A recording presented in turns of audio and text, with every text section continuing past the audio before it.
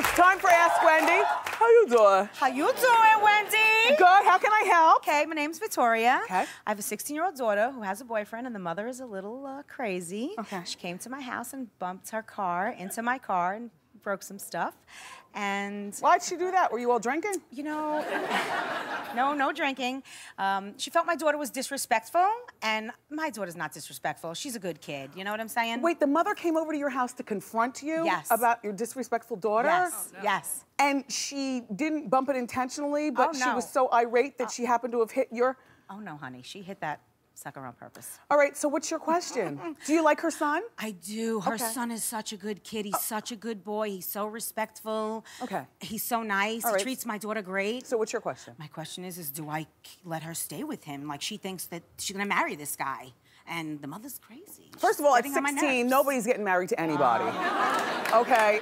Second of all, I know. You don't have to get along with the mother. I never recall dating and introducing my parents to any of the parents. You know, this is young. You're too involved. Love. You're too involved. I know, but she's my favorite. You're too involved. She's 16. She's not going to marry him. All right, I'll let her go. All right. Let her go. Okay. Everybody, let me ask you something. What would you do if you found out that a guy that your friend is dating is actually married? You'll have to come here to be in on the jokes and the commercials. We're still doing Ask Wendy. So this is you? Unfortunately, Wendy, it is. Okay. Okay, all right. So, hi, my name is Carol. How you doing? How you doing, Carol? All right, and I'm 42 years old, and I'm single. Now, I don't have a problem with doing a background check on men that I date. However, my girlfriends give me, don't judge, my girlfriends give me a very hard time, right? So, we do a thing where we send telephone numbers. This is who I'm going out with. My girlfriend sent me her friend's telephone number. Wait a minute, you sent a telephone number just in case you're out with the killer. Exactly. Somebody can rescue you. Exactly. I get it, that's smart. Exactly. So, I looked him up. And you can look somebody up based on their telephone number? Well, you put the telephone number and you do a reverse lookup. You get their name, you put their name into the system, and then, yeah, okay. It's all right, it's all right, it's all right, it's okay, it's okay. Yes, you can do all of that. And he's married.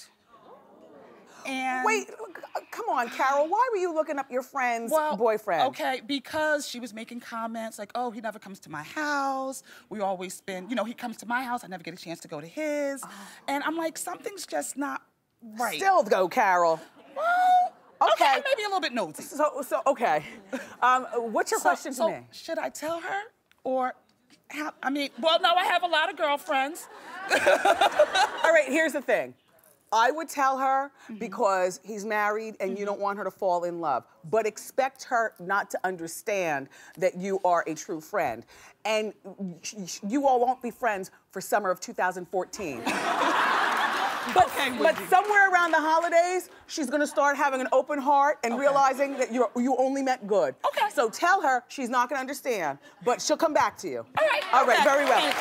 Teach me that trick during the commercials, okay? Definitely will.